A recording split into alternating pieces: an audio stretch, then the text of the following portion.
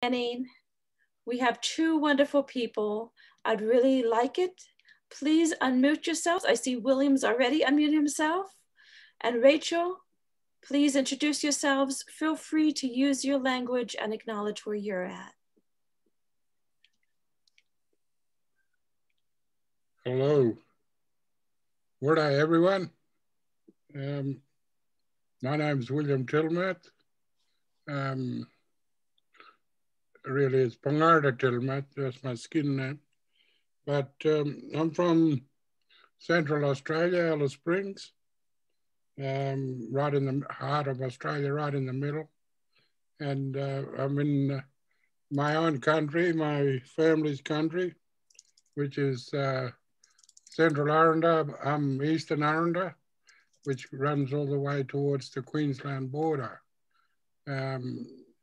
But I'd like to welcome everyone to on the panel and all the viewers, and yeah, let's have a great time. Thank you. Thanks, William. Ula or Uvlulota, Kavanga Rachel Renee Nuta Kayalhok Naninaaq Edwardson, Utkaravamu, Apara George Edwardson, Akara Debbie Edwardson, Kuyinak Barak, Uvlupak, and happy Indigenous Peoples Day. Good evening. My name is Rachel Renee Nuta Kayalhok Naninaaq Edwardson. I'm an Iñupiaq woman from Iñupiaq, Norwegian, and Sami woman from the northern community in the very northern part of Alaska and the northernmost tip in Iñupiaq community there.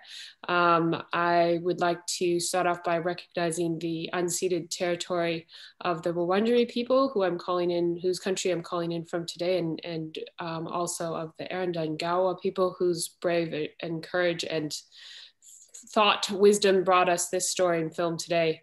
And then my own elders and people, and recognize all elders past and present, and also pay respects to the elders of everybody in the room and the countries from which you're calling on. Thank you for having us here today. We're really honored to be invited into this from the film team. I'm one of the producers, creative producers on the film, and William was one of our key advisors. We made this movie in a very different way, in a very collaborative approach to most documentary filmmaking.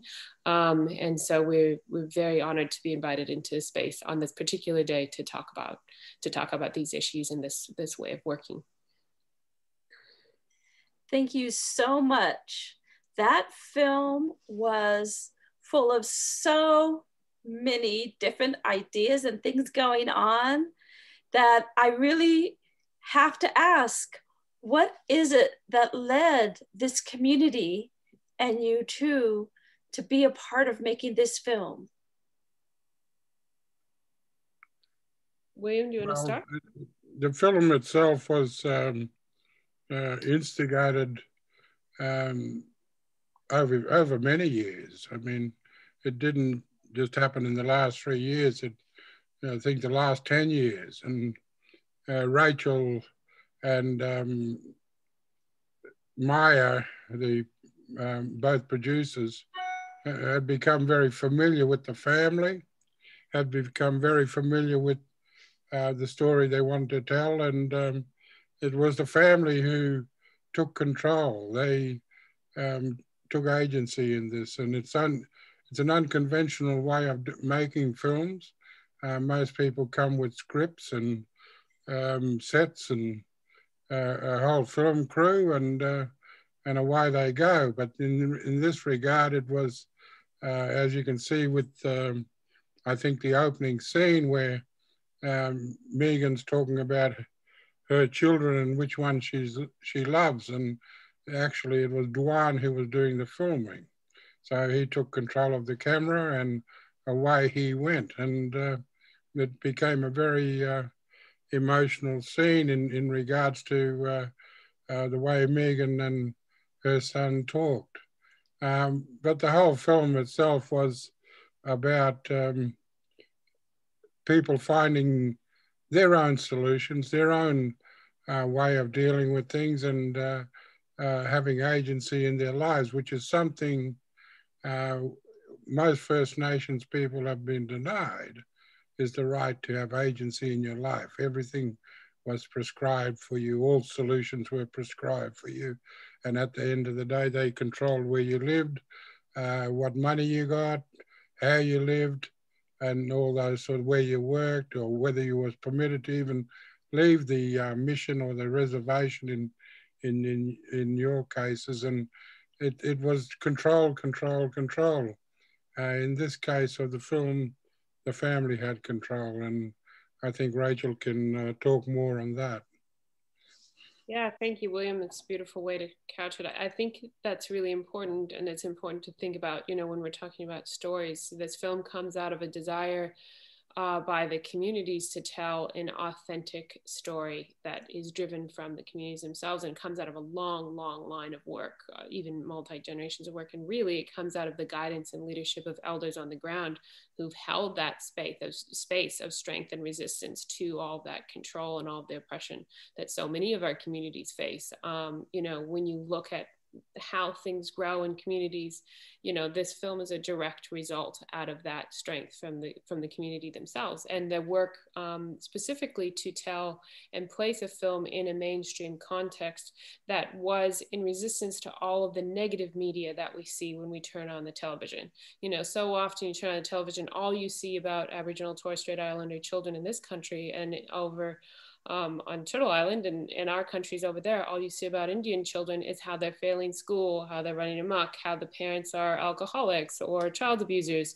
You know, the bulk of the media that we see on the television and our newspapers, if we see ourselves in the newspapers or in our magazines, is deficit narratives. And yet those of us, you know, coming from the communities we come from, we know that that is only a part of the story, and that in fact is an impact of this oppression and colonization that we've survived. But there's a much stronger and a much more powerful story that William was talking about, and that we were guided with the elders from this particular communities that we worked in, of strength and resilience and resistance. And that informed the desire to tell this story and to make this story. That's really where it came out of. There are lots of other stories around this film, including, the other director, the director, Maya Newell, and the other producers, and our long-term relationships with family. But ultimately, this story comes out of the community themselves, a desire to see that on screen, which is why, you know, it was so wonderful to be involved as a project. The entire film too throws up many facets, many different aspects of how people are treated in Australia. The classic example of him standing on the hill, and he can see the affluent society on one side of the hill and looking down on his little town camp and see the amenities that they have and he didn't have, and the difference in housing and the way that things were set out, and the amount of money that goes into the golf course estate as opposed to Hidden Valley Town Camp. And that's the way that things have always been historically, is that second-rate treatment and second-rate consideration in regards to the traditional owners of this land. And that's the way that they've been treated for millennium, for quite some time. Also, the fact that unknown to a lot of viewers probably is that this hidden agenda that grandmother and the Megan, the mother, were well aware of, that behind the corner was this ever-present threat of being taken away, being consumed by the detention centers, being consumed by ultimately the prison systems. And it's a conveyor belt that if you fall foul of it, you could end up doing quite a few years in prison purely based on the color of your skin. And so, you know, our prisons are in the Northern Territory are 90% full of Indigenous people, and the juvenile detention centers are 100% juvenile youth. And you can see the way that system is set up to catch people out, especially on school attendance, and you get your income means tested and ultimately deducted.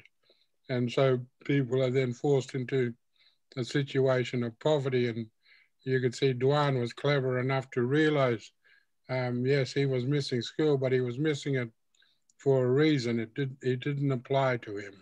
He didn't understand it. He couldn't see it, and he knew that it was wrong. And ultimately, he could have ended up on that conveyor belt into prisons, but he came to a crossroads in his life, and one of the roads ended up in Dondale, and the other one ended up in Geneva, and I'm glad he took the one to Geneva, which is where the family had taken him, and it was them that stepped in and it took agency in their lives and decided that, yes, we need to send him off to his father's country, to his father's culture, to his father's language, and ultimately the foundation that he grows up with, which all of us have, is a lot stronger. Assimilation was the policy of yesteryear, and assimilation was all about tearing up that foundation, fragmenting it to all points of the compass, the years of the stolen generation, you name it. It was all about assimilation. You will assimilate, and that's the way it's going to be. Otherwise, you end up in the prison system. And it's forced assimilation in every aspect of the word. So, Rachel, if you want to, or anyone else? Right. Thank you. Yeah, that's right. That context, you know, of how the film sat and why it was important to bring this. I mean, I think also, you know, there's an opportunity that a child's voice has to cut through a lot of the noise and a lot of the chatter, and remind us of the impact that these policies and these systems that govern our communities, without our voices guiding them and guiding their direction and guiding their pedagogy, there's an opportunity for a child's voice to remind us of how important it is that that agency be returned to our communities, because that really is the only way to, you know, that is the only proven way, and it's the only way, and it's the only way people all across the world, of most communities I've been in, know to really positively start to impact and start to heal from these histories that we've all survived, and start to revitalize and start to build ourselves back off of a strength-based rather than a deficit-based, and rather than in response to something, building it, you know, based off of the foundations that we've carried for,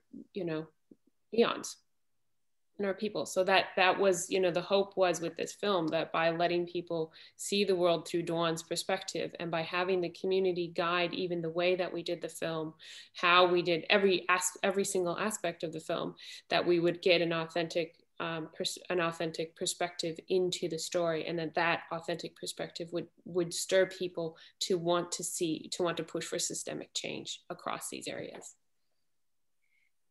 I think that as I watched this film, and this is my second time watching it, that there's definitely overlap in what's happening over here. And in that, being Indigenous Peoples Day, I really wondered if there's any ideas you had about how Indigenous peoples, how we can support each other. Yeah, I too totally agree with that, and the similarities and the way that colonization happened was very, very similar in every way, every sense of the word. And it was all about making us all turn into an assimilated people, westernizing us, Christianizing us. I don't know about homogenizing or pasteurizing, but they nearly did. But, you know, that's the way it was. And that's the way that colonization progressed. And the key to it is never let go of who you are. Never let go of who you really are, your identity, your language, your culture, your land, your family. And Dwan picked that up very quickly and very philosophically in the way that he said, I have a memory.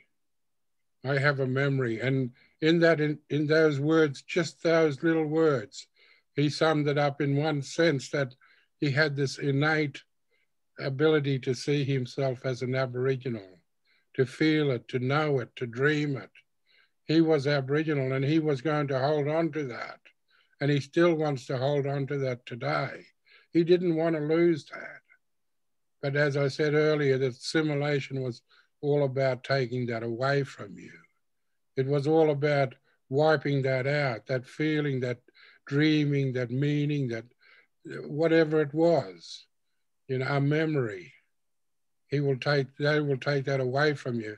And I'm really, really sort of proud now in regards to Dwayne that not only does he have his mother's and his grandmother's stories and culture and interconnectedness with land, country, language, and family down here, but he also now has strengthened that by having his grandfather and his fathers, you know, their connection to country.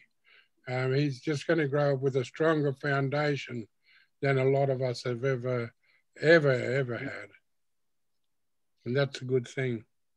I think that's a beautiful context to answer that question. And I think, you know, I spend, having sat in in-between spaces for so much of my professional life after starting to kind of travel the world and being invited into other communities to work, I've been so lucky and privileged to learn other people and learn and see other ways of being and be invited into other communities and learn from other elders around the world.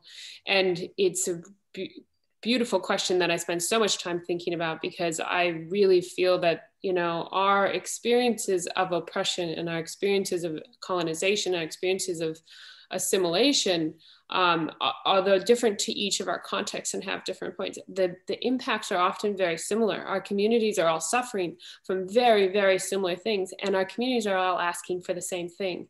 And so, you know, in my other hat, I do a lot of work in between spaces between systems and organizations and communities in the kind of cultural safety aspect. And I think that coming together as Indigenous people to start to share our own stories, to start to find a recharge. Like often I think we need to find ways to recharge in the battles that we face in our individual work, in our individual spaces, because it's so much that we're trying to hold up. And sometimes that recharge and reminding ourselves that our strength is actually on our own country and our own grounding, you know, these things that we have in common, and finding other people, you know, I often say it's like looking sideways, you know, we're all looking this way to try to hold something up, to try to put out these fires. And it sometimes can feel very lonely, and you can feel very much like there's like 3 of us here in my community trying to do this. And sometimes when we open that up and look beyond just our own individual communities, our own individual borders, you go, oh my gosh, there's a whole bunch of other people, and we're all actually fighting this same battle. And actually there's a potential there for us to link up and give power to each other, because, you know, we're also sometimes very small very discrete locations, but together we make up a huge force and a huge population who are all actually, even though the battles are different and the contexts are different, and sometimes what we're asking is different, what we're all asking for is the system and the bias be recognized, right?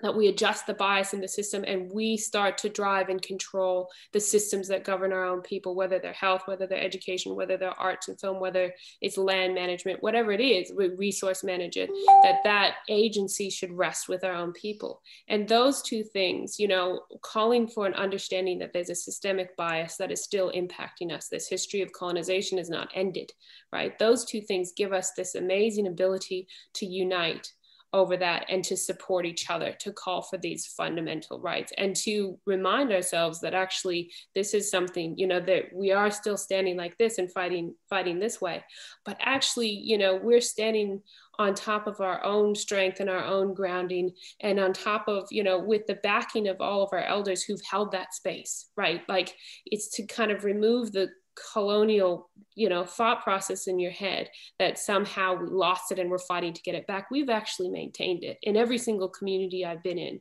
we have held that. Our elders, there's a pocket of elders and a pocket of people and resistance fighters who have an incredible resilience, who've held that. And one of the beautiful things about this project is you look at Dwan and you go, you're the next generation of that. And there's something lovely in being able to see that and being able to feel that passed down. And when you have children, you can see it in your children. And in fact, if you know, for me, I look at my children, I see my grandchildren, I see my great-grandchildren, and I can see how the longevity of what I'm doing is not just, you know, what I'm doing right now, because there's a lot of things we're not going to see in our immediate life. We have to look further out to see those changes. So I think that to your question, and it's a long answer to your question, and we're really, William and I are both really looking forward to hearing from the other panelists and how this lands in your context. But to answer your question, I think those are the two things that can draw us together. And there's an incredible strength in unity. If I've learned, you know, one of the key things I learned from my own community is that tiny little groups of us can accomplish amazing things if we can stand on a unified platform. That is beautiful. Thank you so much. And I really appreciate all the thought you put into that question, because it's a tricky question. And both of you, thank you so much for your time. Now we're going to move to the Arizona panelists. And I'm going to kind of call out your names, and I'd like you to introduce yourselves in the same manner that makes you feel comfortable.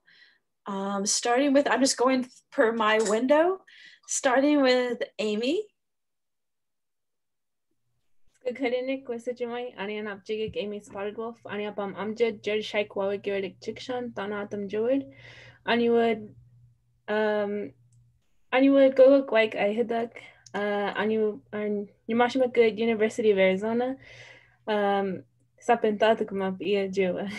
day, everyone. Good evening. My name is Amy Lynn Spotted Wolf, and I come from the Fresno County community in the Babaquibi district in the Thanatam Nation, which is located in southern Arizona along the border of the United States and Mexico. I am a senior at the University of Arizona, and I study elementary education. And I'm a teacher candidate from the Indigenous Teacher Education Project, which is led by Jeremy Garcia. Who's also in the panel. So thank you for having me. Thank you for inviting me to be here. I'm really excited for this conversation. And yeah, so thank you. Thank you. Thank you. Tony? Greetings, everyone. My name's Tony Viola. I'm Yoeme and a first-year doctoral student at the University of Arizona in the Department of Teaching, Learning, and Socio-cultural Studies. And I look forward to being able to share some virtual community with you all and answer some questions together. Thank you. Thank you. Great. Maria? Hello, yo soy Chimañavo, Quechamalea, Inapo Maria Molina, VaiSevoi. Just want to thank you all for this opportunity. Thank you just for giving me this space to be able to come and share with you all and just share some thoughts and love and everything that we have to offer. Right now, I'm a clinical social worker. I work over for the Pascua Yaqui tribe. Right now, I'm managing the men's inpatient residential treatment home that we have. I also teach out of Pima Community College, through the social work behavioral health department. Like Patricia mentioned earlier, I'm married. I have 6 children. I'm part of the Tlamanalcah community here, part of Kalpoliteo Xicali. And so that's kind of what I want to be able to speak on behalf of today. Thank you. Thank you. Thank you. And last but not least, Jeremy. Hi, good evening. Hi, it's nice to be here and to engage in conversation, and I think it's got a lot of deep purpose and meaning. So I'm faculty at the University of Arizona in the Department of Teaching and Learning and Social Cultural Studies. Also a member of the Hopi Tewa community, which is located in the northern eastern corner of the state of Arizona. So I look forward to what unfolds here tonight. Thank you. So the first question I have is, which part of this film really resonated the most with you that you'd like to share? And just unmute and go for it.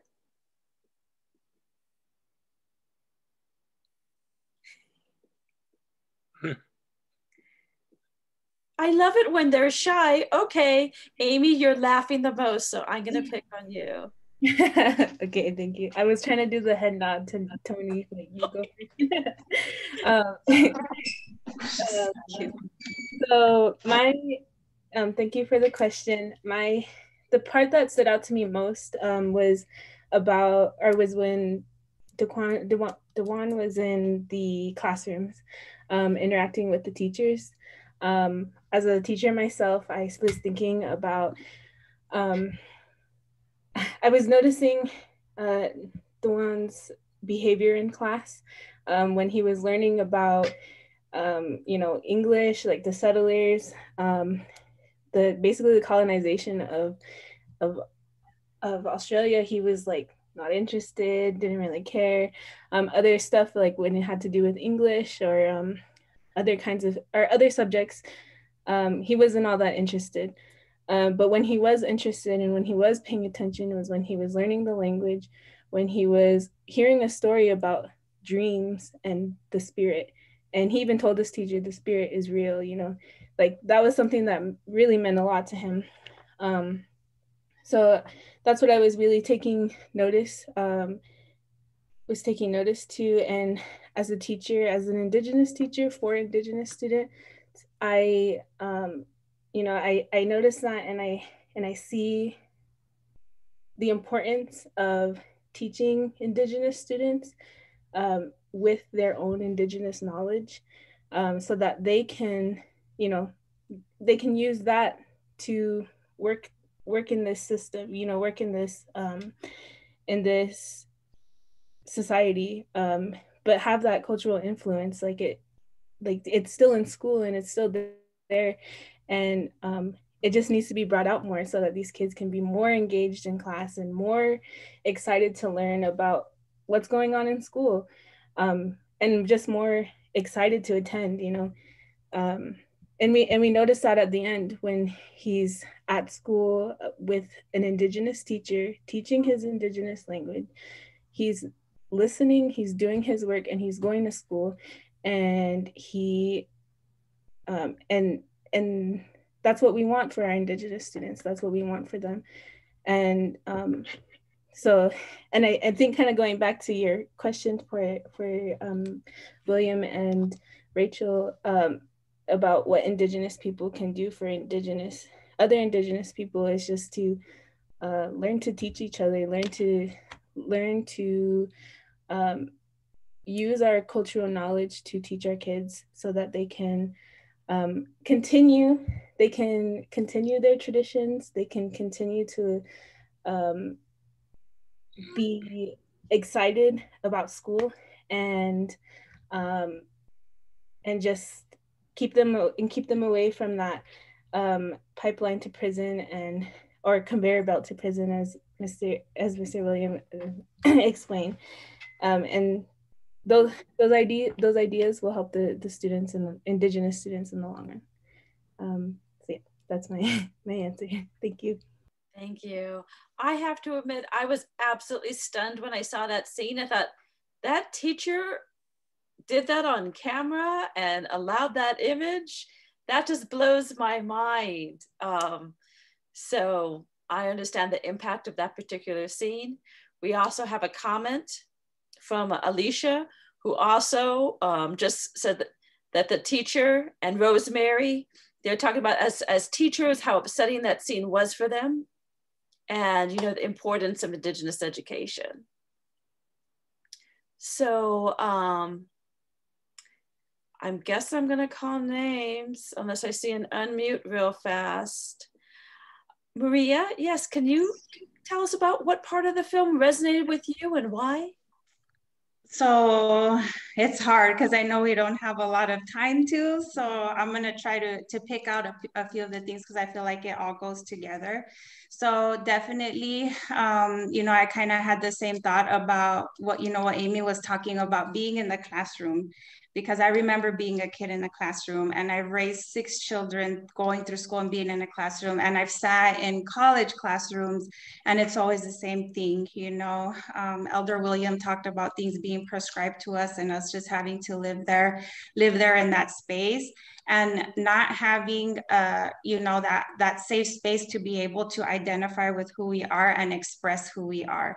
And so I was thinking about how there was a point early on in the movie when one of the teachers was talking about the true history of our country, right? And I noticed that he raised his hand, and I don't know if they didn't call on him or if they just didn't show it in the film, but they don't call on us, you know? And in fact, when we do start talking, and because I've had to go talk to my students' teachers multiple times about them being shut out, by them being told, no, that's not true, by so many different things that I wouldn't have enough time to tell you were just completely inappropriate and microaggressions, right? For our little children to be experiencing in school.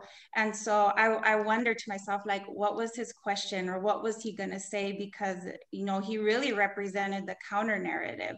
You know, I think what was so amazing and fascinating about him, that at such a young age, he had so much wisdom, you know, and everything that he thought and everything that he believed, you know, he really kind of showed that. And his, you know, what we see, the negative impacts of colonialism and what happens in the school, we saw him struggling through that, but he had this insight that was able to keep him well, you know. And he had what's amazing to me that I think that I know that I missed, and I worry that my kids will miss, and I've seen other people miss, is that he has a really clear vision for himself and his future. And that's not really common when we are talking about the impacts of colonialism and generational trauma, but he had that as something that he really saw for himself. And so I know I don't have a lot of time, but I think, you know, when he talked about his healing medicine, his energy, and he was saying that when he's in the bush, it's like a straight line, but when you go into town, it gets wobbly. And I feel like that's us, you know. I feel like that's us. And I feel like he said so many wise things about just our survival and our existence and our resistance. And pretty much I felt like what he was saying was land back. When he said it's wobbly, land back, you know. And so I really, it was just amazing, you know. That's what I want for my kids, you know, because there's so many times that as a parent, I've heard my children, and like when grandma was teaching the song, and then he said, can you do it in English? Her face was that face that I know all of us have had when our kids will be like, you know, they fuss sometimes, or they don't feel like it sometimes. And we all kind of have that feeling, you know. But then I also, another thing that really stood out to me is just how he was able to say the way that we get these white people off of our land is by learning their ways. You know, we learn their ways and use them against them, you know. And I feel like this is what we're doing. We wouldn't be here if we didn't know this technology, if we didn't, you know, have access to the things that we have today, and that we're actually living out that reality that he saw. And so, yeah, I can go on and on about it because there was so many powerful things about the film, but yeah, that kid is amazing. I agree. As a parent, that movie kind of cuts to a whole different core view. And I definitely saw different family members and my children in different places in that movie. I relate. And that face you said with that grandma made, oh, I've gotten that face. So I'm sorry, I was laughing. I think I even snorted into the camera. I'm so sorry, audience, but I have gotten that face. So I just really understand what you were saying. So Tony, would you like to share which part of the movie resonated with you and why? Of course. So what really resonated with me was the way that the filmmakers and community leaders incorporated the historical context or narrative throughout the film as the story unfolds. Mainly because today, non-Indigenous educators and policymakers are very quick to critique the contemporary status of Indigenous students by viewing them as separate or far from the historical praxis of settler colonialism. So when he's got his bad grades in the film and started doubting his intelligence and asking, like, is there something wrong with me? That hit very deep because I feel like most of us have been there before, but a lot of Indigenous youth continue to when they're searching for those answers, as Rachel mentioned, from that deficit or negative approach, either on a community level or individual. In reality, I just want to grab everyone and tell them, like, it's just the impacts of this education system working as it was designed to. So specifically within the context of the United States, to everyone who is non-Native and wants to support Native students, that actually looks like grounding yourself in the history of Indian education, but also the history and the culture of the people that you want to work with. So that history, although everyone views it as past and gone, is actually very much important in the future. And I love how that was incorporated in the film. Amongst many other things, as we all talked about, a lot of it hit home and resonated. I agree. Jeremy, did you want to hold off to the end? I know you're closing us out, or would you like to jump in right now? I can hold out. Yeah, that's fine. I'll wait.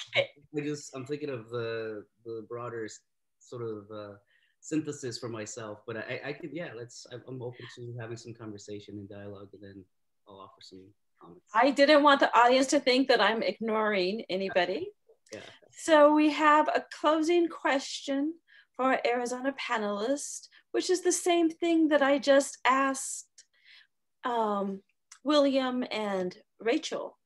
And that is, how can Indigenous people support each other better? Well, I'll go first, but what astounds me here is that the fluency of language that you guys have. I'm quite envious, actually, because I come from the stolen generation, and I was put on a mission where my language wasn't spoken. My family were 1,000 kilometers away. I spent 10 years on that mission and learning nothing but religion and Western education. And as a result of that, I struggle now, even to this day, to talk fluently in my language. And I'm amazed, and I'm quite extremely proud to hear the fluency that goes on here, because it's another string in the bow, if you want to look at it in that way, that we have language. Language is the glue that holds everything together.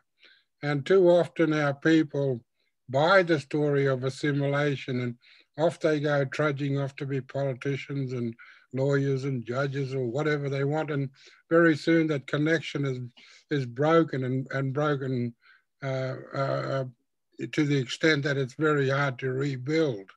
And that's what assimilation is designed to do. And you're forever and a day asking, who am I? Where do I come from? Where do I fit in? And even if there's room for me. And that's something that those people have to grapple with every day. But they're the ones that work very closely with governments. They're the ones that work very closely to create hybrids of what is called culturally appropriate.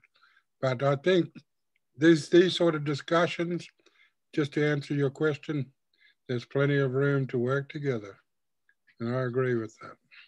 Thank you. Who would like to go next?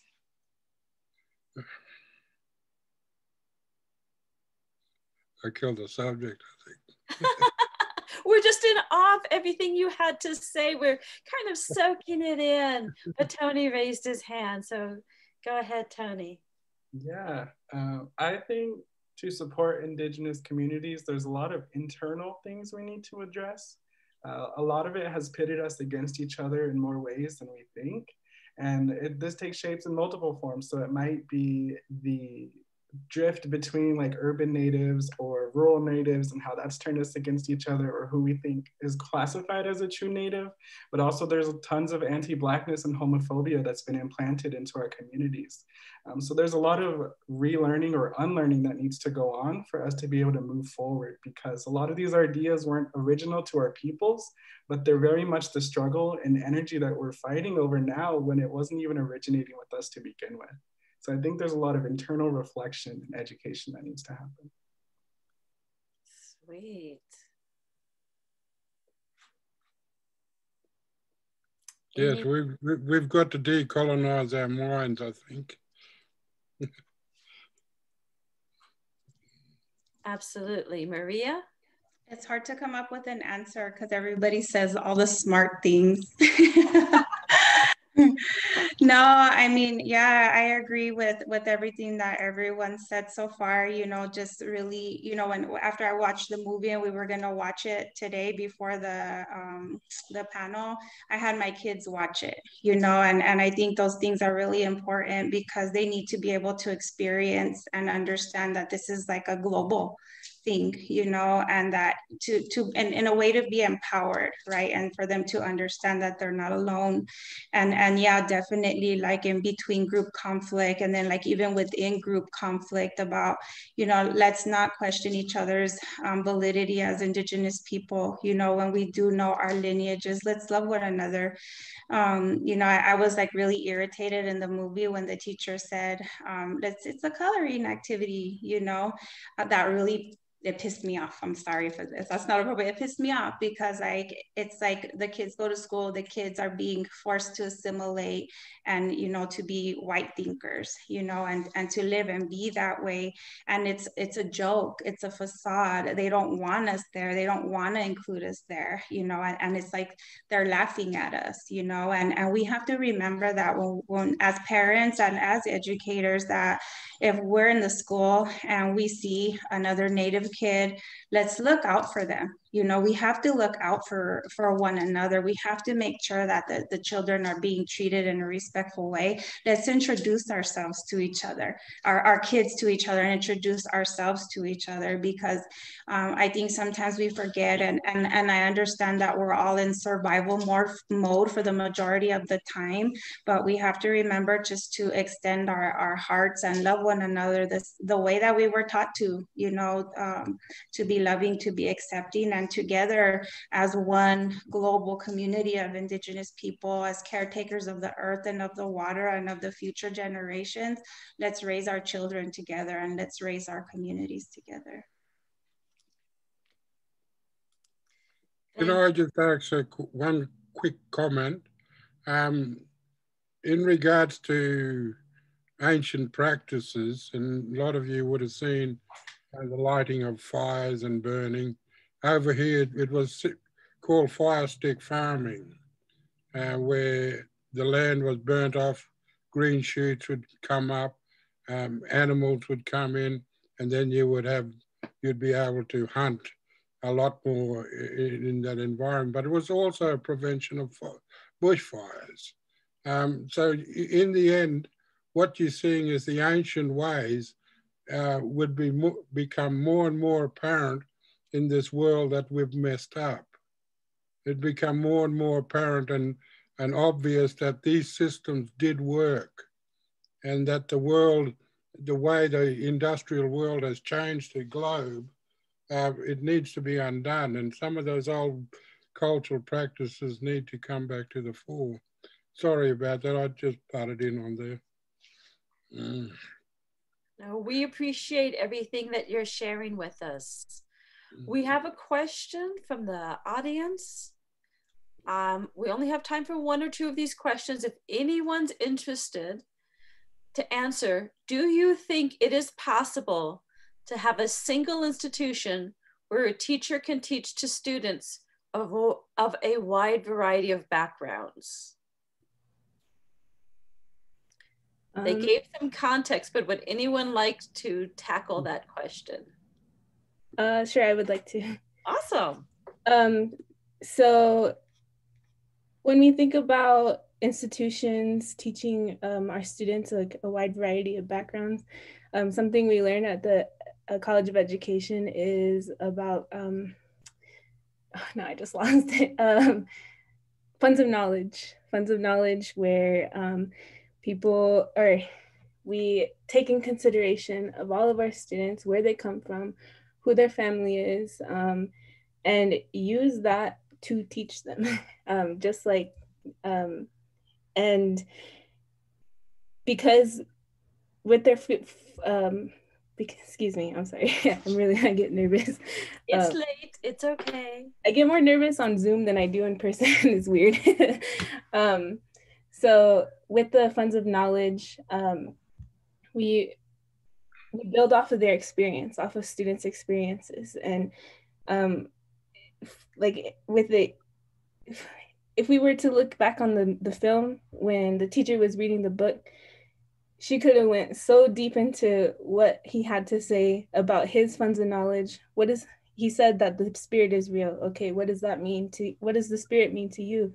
Does anybody else know about the spirit, or who is the spirit? You know, talking to these students and asking about their background knowledge, the experiences that they've all had, and bringing that to the forefront and using that to teach the rest of the students. And it also just makes the student feel happy that they're being acknowledged, their experiences are being acknowledged. Because like Maria had said, like, imagine how he felt when the teacher just totally blew him off about, and after he said, the spirit is real, you know, and he raised his hand. Like, imagine how he felt. That's like, we shouldn't put that on our students. And I think that just building from funds of knowledge will help schools and help educators be better teachers for all students from all different backgrounds. Thank you so much, Amy. Jeremy, thank you, everyone. Jeremy would like to close us out, so please do so. Yeah, sure, thanks. Thanks to each of you for sharing your thoughts and responses. I too had similar reactions, and it generated and triggered a lot of emotions, but also deep reflection about the significance of the work that we have to do as Indigenous peoples and members of our communities, but also the layers of accountability that come to fruition in this work, and the ideas of solidarity. I think this very moment is an example of solidarity by engaging in dialogue and sharing responses to what we'd all just engaged in and went through. But I do want to recognize and give thanks to Rachel and Elder William, and if you're able to share my thoughts with the family, with Duan, if you're still in communication with them, that I appreciate them opening their doors. We know that as Indigenous peoples, to do something like that, to have a camera following you, we know that that's also got some problems when we engage with research, right? But to allow them to be able to capture the very specific nuances and points of frustration and tension in understanding how they navigate schooling spaces, and the way that policy and systemic processes are actually in the household. And you can see it clearly throughout the film. And I thought that it resonates probably with so many of our Indigenous communities, because we can see ourselves in that space. We can see the tension that they're navigating. And I want to hone in on Duan. And I think that one of the broader things that like just kind of captures everything about him is that, to draw on my Indigenous scholar, Diné scholar, who utilized this term of critical Indigenous consciousness. And he does have a cultural and critical Indigenous consciousness as young as he is. And he does that in so many ways. And I think, for example, you start out, Elder William, you acknowledge that at the very beginning, they're standing at the mountain, and right there, they're naming class structures. They're naming the proportionate inequitable circumstances with the housing and the distribution of funding and so forth. So they recognize clearly he recognizes that. But he's also, I think, unpacking in that moment and throughout many other spaces, the distinctions in the value systems, his relationship to land versus funding versus money. So he does that in very powerful ways that I think reflect this idea that he has a very strong critical consciousness about what is happening within the context of his community and what has happened. The other piece of this is the history, that those several moments where he's engaging in conversation with his grandmother, his aunts, and the elders about the history of removal. And that there is probably something that will never be reflected in the textbooks in the schooling spaces. And then he goes into the conversations about they want us to be like them, they want us to act like them. So there he's already teasing out in very complex ways the process of colonialism and its impact. But I also want to give attention to that his consciousness about his role as a healer. And I think that deserves a lot of recognition. I think that talk about pressure of sustaining his community. And he gets it when he's talking about this idea of you know, if someone gets you mad, you can get them sick, because he understands the power that is invested in him as a young healer. And I was sitting there thinking, I thought, well, that idea of who is getting him mad, and it is really the schooling system. It is the welfare system that is creating this sort of anxiety and anger that disrupts his ability to probably potentially focus on his role as a healer and the power within that. But I just value that that his ability to navigate space and to be able to be fully conscious about the ways in which he's doing that. So that would be, you know, I think that this film and what you all have brought and what they have gifted us to create this dialogue, I think is critical for means of creating ideas around solidarity in terms of coming together, because I think there is a shared narrative and counter narratives, as I think Maria mentioned, that they're happening here. So I just want to express my deep gratitude to the family, to Rachel, to Elder William for sharing their narrative with us. And I really think that there is a lot of hope in terms of the agency that Duran will carry with him. Thanks. Kwakwa. Thank you all so much. Perfect timing. Everybody, it was a real pleasure facilitating this amazing conversation.